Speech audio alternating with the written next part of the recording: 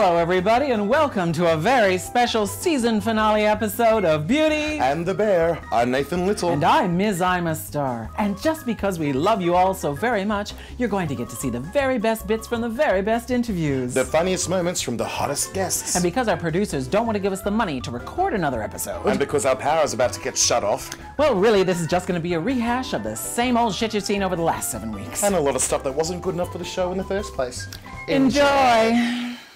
On this week's episode of Beauty and the Bear, Melbourne's princes of glam punk, the Blowwaves, frock designer Brian North, radio and TV funny man Adam Richard, dance legend Leigh Warren, cabaret star Selina Jenkins, radio producer Logan Bold, makeup artiste Aaron Crocker, cabaret character Sarah Ward, and to start the show, former child star and fellow humanitarian Glace Chase.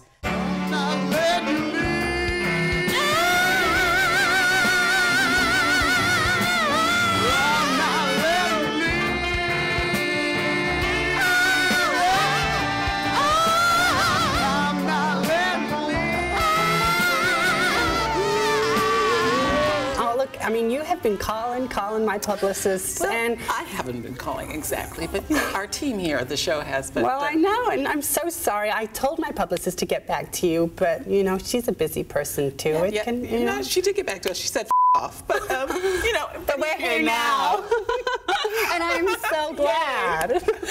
So, I am Glace Chase. Yeah. Where does that take you?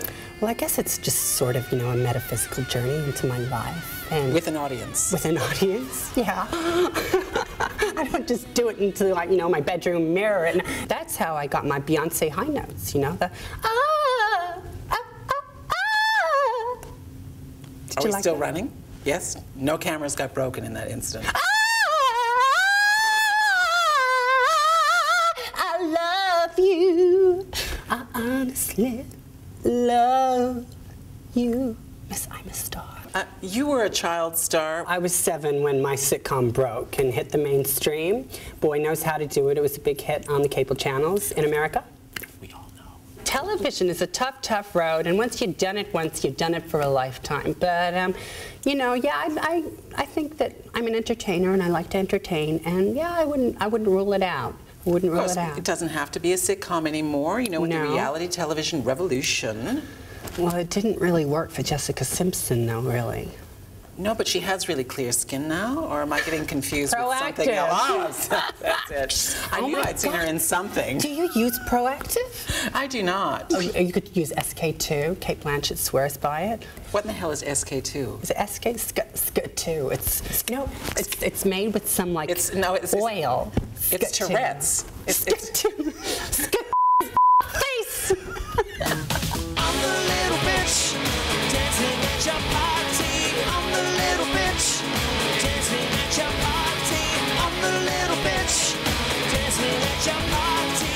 Pull out my hair, hit me with your underwear. Jamie and I had met through his band Love Outside Andromeda, and the Mavises, just through, we had a musical connection after a gig one night, and he was playing me my own songs on guitar, and we had a bit of a sing-along and became friends, and he was supportive of what I was doing. I was playing and stuff and bouncing it off him, and I was coming off another band and I just didn't know what I was going to do.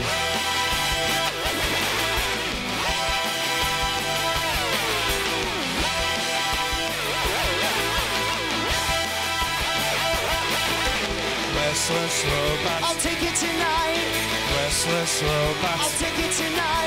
You're a pretty glamorous band. Did the look come before or after the music? Did you have an idea of what you wanted to look like, or was that just something that came naturally afterwards? It wasn't even about dressing up or anything in the beginning. We just kind of thought it would be fun to put on some clothes, and it kind of started evolving. You've got a pretty big following now with MySpace and Facebook. How important is social networking? That was another thing from the very first gig. There was people there for some reason. The audience had as much fun as we did, and it was like a party kind of thing, and it happened naturally. And it's, yeah, from my experience, that if that happens naturally, yeah, keep going. I know it's hard to do, but how would you define your sound? John hit on the head with disco punk. I reckon it's pretty spot on. Does it affect that you guys are or aren't queer come into the music at all? It comes into the lyrics and the presentation, but it also don't want to be labelled as anything. I kind of want to break labels. You got to move, move, move before the end of the show. Romeo, Romeo, Romeo, Romeo, Romeo, Romeo, Romeo,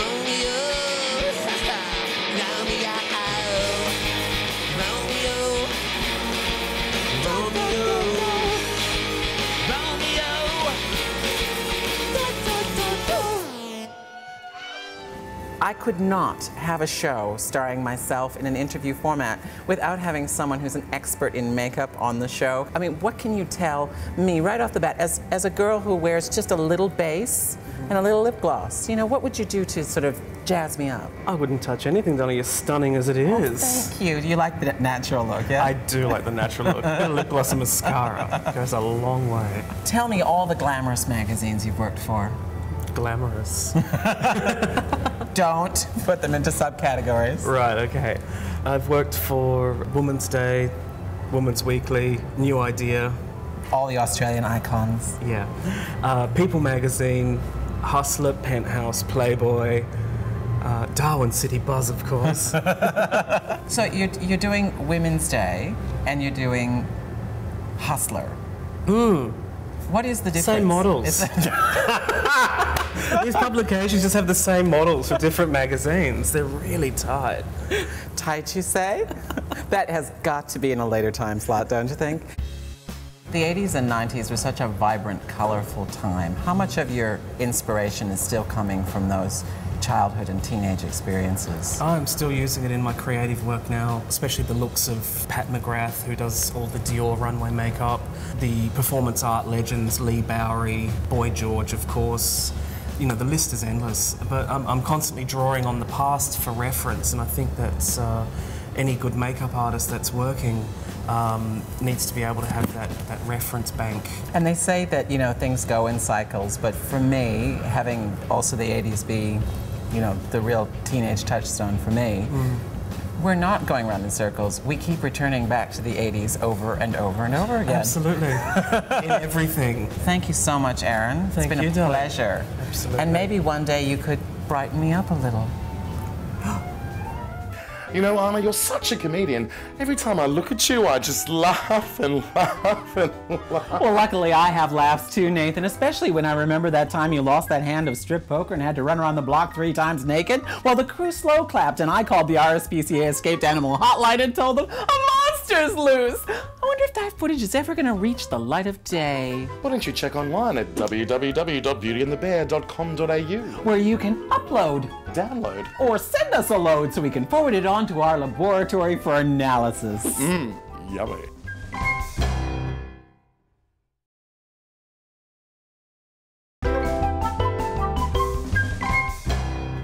Serious face. Serious face. Serious face, Nathan. Serious face. Serious face. Serious face. Serious face. Not every story here on Beauty and the Bear can be happiness and sunshine. We have embraced our fair share of very serious stories about coming out, or losing a partner, about achieving against all odds, or how little your hair has changed from episode to episode. Serious face! Tell me a little bit about how this particular show came about. It really is telling a story, I think, that is infrequently told in any medium. So how did it come to be on the radio? It's giving voice to a marginalised community. And this is women with HIV? Women with HIV, yeah. HIV positive and affected women. So not only women who are HIV positive, but women who are carers for people who are HIV positive as well. For me, it's an amazing collaboration and celebration of the power of community. I'm a woman of 40-something and a mother to my 15-year-old daughter and 21-year-old son, a long-time partner to their dad, and a daughter to my separated parents. I'm also HIV positive and was diagnosed way back in 1987 and given a 2-year death sentence. I think a lot of people, especially these days with the proliferation of commercial radio and how much the flavor of radio at the moment is comedians and popular music, that power that we used to have in radio to be able to tell stories first, to tell stories that weren't being told elsewhere, has died off a bit. How important is it to have radio stations like Radio Adelaide? Extremely important. I really think radio is going to make a comeback in a sense, and I think not that it ever died, because I think if you think how many times, but it has wandered off. Yeah, we have to admit. But it's kept up, you know, like it's still linking in with, you know, online stuff, and you can get podcasts and all that stuff. So it's keeping up with the technology.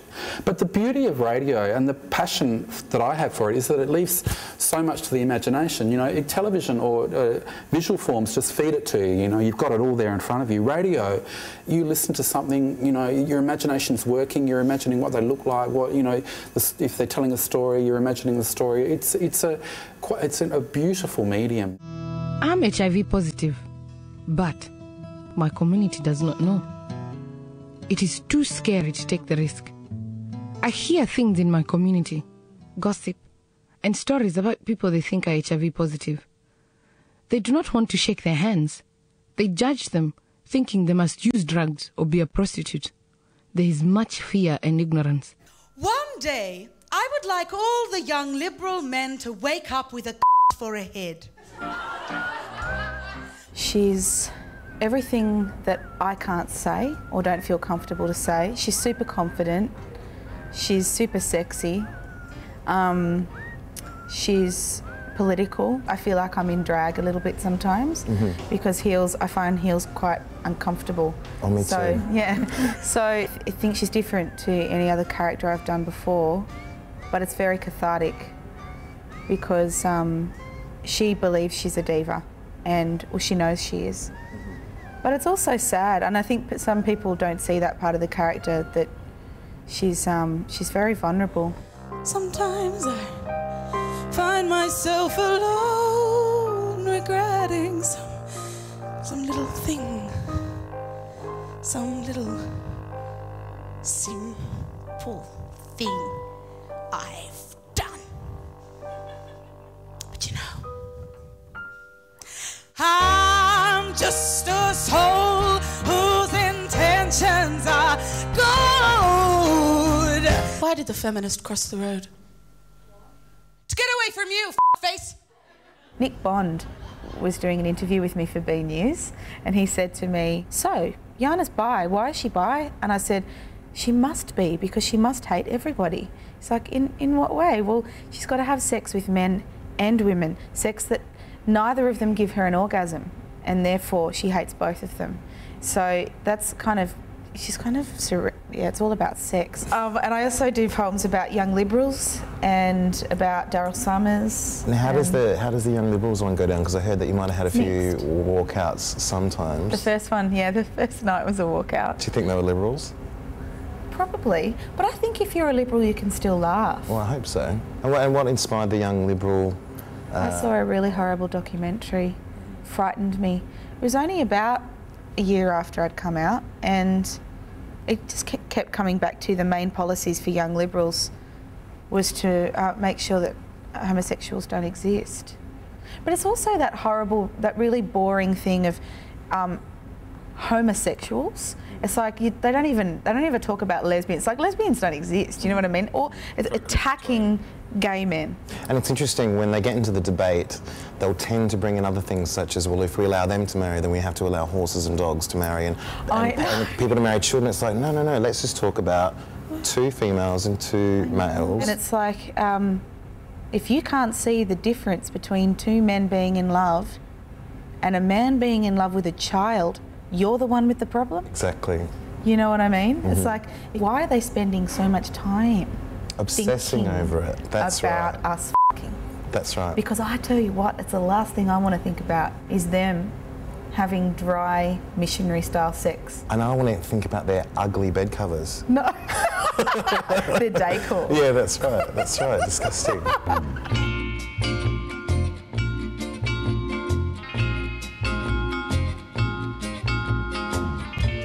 Brenda and It's All About Me, which is your first cabaret show, was a sort of distillation of your real life put through a very exotic prism. Was that difficult? Not really. It was very interesting because I don't know why I wanted to write a show. Just sort of, I thought, well, I've got to do it. And I was going to write about all the people I'd met in my life in London and who I'd seen on stage in New York and things like that. And then it sort of, when you write, it's like a tree, and it actually branches out, and you take a different route and branch or whatever, and the story changes. And it so happened that it sort of, I began to tell the story of my life. And did you always imagine that Brenda would be the one telling the story? I was actually going to do, or Brenda was going to do the story, yes. Because I wouldn't have never told my own story, most definitely. I did an interview once, and it was a photograph of Brenda, and what was really sad about it, I actually did the interview, and the photograph of Brenda was like me hiding because of being HIV positive.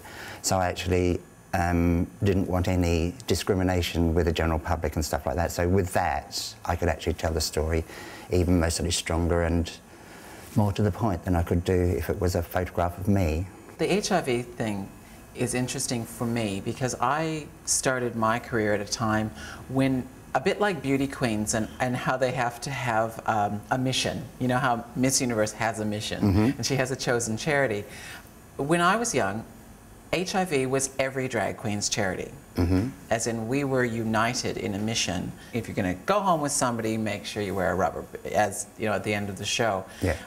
Do you think it's a reflection of the heat going off the issue as a culture? Most definitely. Do you think that's the best way of addressing it in terms of shows, or? I think anyway, whatever way you can actually address the issue, I think, you know, whether it's you're up on stage in a frock or, you know, you're sitting here, we're talking about it, you're talking to me about it like now. If you think it's confronting to talk about having HIV and AIDS, talking about having a partner who's died of it, considering the hundreds of thousands of people around the world who've experienced the same thing, I think that's very courageous, and I applaud you for it. Thank you. But how do you get to a point where you can talk about that on stage, or you know, or talk about it here? Well, I don't know. It's just, he in himself was very open and very bold and would speak about anything. And I'm quite fortunate to have carried his legacy on. And he's made me bold and very outspoken, and sometimes too outspoken. Don't fight, have a piece of fruit, have a piece of fruit, have a piece of f***ing fruit when you're stupid,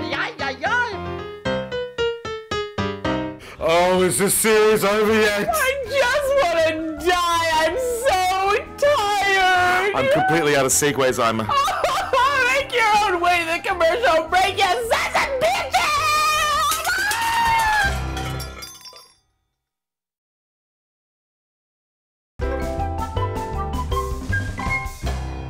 Nathan and I will be forever grateful to the producers of Beauty and the Bear for reminding us that we're contractually obligated to maintain a certain persona when on air.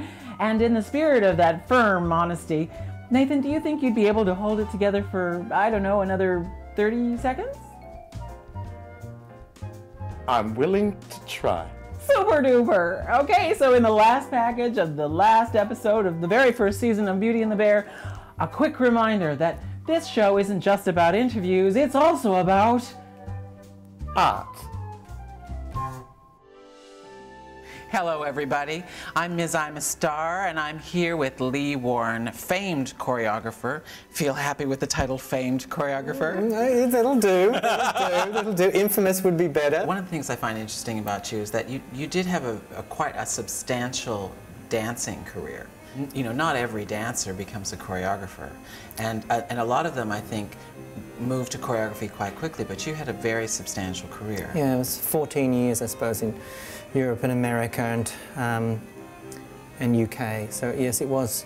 But I think it takes virtually your first 10 years to begin to pick up all the stagecraft and really how things are put together. It's the way our legacy in our particular art form progresses. And it's essential that performers have more than one source more than one choreographer, so they can reflect on what those differences are. But it's also once you've worked with a choreographer, you're connected to that lineage, and that when you've made work, it's imprinted on your body. You know, it's there forever because you've physicalized something that was an idea, and you've memorized it literally in space and time. so that you can retouch it and bring it back if you want to at any time. And that's how the encoding process happens with dancers. And the diversity of that process is really, really important for future development. What was it that first inspired you to become a dancer? Did you actually think to yourself, I want to pursue that career? How did it actually happen? I think it was actually my first drag number. The earliest dancing thing I remember is my grandmother lived quite a long time. My father was born in Fiji. So there was this wonderful grass skirt that my grandmother had, and she used to sing these Polynesian songs to me as a kid. And I must have been about 7 or so. And I think I've got this picture of me with this grass skirt tied around my neck, with the arms out trying to hold it up, and she's singing and I'm kind of going and you can see the picture, I'm gyrating, and I've got this clear memory of this at my grandmother's house with her singing and me kind of doing a little kind of Watusi number on the back lawn. That's my first memory of dancing, and I'm told by my parents, I don't know if it's true, but the minute I would hear music, I would rip my clothes off and start dancing. And this occurred... And some people would say nothing's changed. Gretel Colleen calls him a cockroach. Darren Hayes calls him a but I call him the fabulous Adam Richard. How you doing, Adam? I'm good. Are you allowed to say that? Sure allowed. Oh my God, yeah. Channel 31, you can say whatever you want. You really did say that. Who's some of the people that you pissed off? You know, was Darren Hayes, was he really that No, he was quite funny, like, because I used to read out his diaries on Triple J. Yeah, I loved it. And I loved the little mincy voice as well. I know, Darren used to talk like that when I did his voice, which he does now. Which made every time he mentioned Kylie Minogue such more... Oh my God, I love Kylie. But yeah, Darren was, you know, I mean, he's obviously come out now, but he was in the closet then, with, you know, big closet with glass doors on it. We could all see him in there. But yeah, he was really sweet because I said, oh look, you know, I have to confess, I'm the guy that used to read out your diaries. He went, oh, you're the So I was kind of funny about it, but yeah. Have you had the tables turn? Are you cropping up in, you know, gossip mags? Are you getting, you know, things said about you? You know what? Because it's kind of like a little clutch of, you know, we all kind of hang out together. So someone from The Confidential did email me and say, you know, in the Herald Sun, the Melbourne one, said, oh look, someone's just sent this into us. Hilarious. Did you do this? And I was like, is it true you're topping Anthony? Yeah. I think I'd bottom Anthony Clear, but I think you can fit him all in. It's like so shiny, lubed up, ready to go. I hope he says his prayer before. I'm sorry, Tim. I didn't mean that.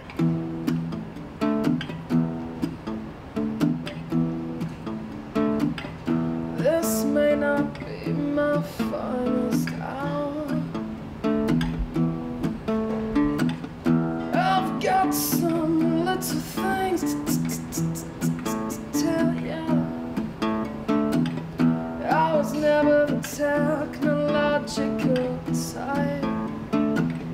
Didn't know the difference between a love bite, a dog bite, or a gigabyte. Now I'm a MySpace junkie, think it's kind of funky, staying home on the weekend with 2,000 best friends. I'm a MySpace junkie, it's kind of funky, home on the weekend with 2,000 best friends, yeah. Now, before Nathan and I pull on our cha-cha heels and dance the hell out of here, we'd like to say a very big thank you to the producers, directors, writers, and crew here on Beauty and the Bear. Thank you. And thank you to the Australian Community Television Networks for giving us our start. And to all the artists who came on the show this year, thank you for allowing us into your life and your arts practice. And of course the sponsors of Beauty and the Bear, which you can find at www.beautyandthebear.com.au. Wow, Nathan, what's that I hear? The blooper reel! Good night. Gee, Ima, I'd love to do a duet with Justin. Me too. What do you want to sing? I'm not talking about singing. And after the break, legendary... That's sick shit. Okay. Like an over-caffeinated, armless chimpanzee behind a drum kit. And you're back with Beauty and the Bear. Ima, do you hear what I hear? The voices in my head telling me to turn your creamy skin into a dress? Don't hit eject, my cock comes out.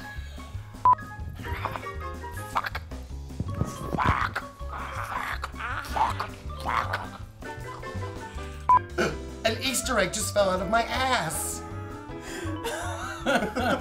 Won't an italic. Sorry, I love you, I love you.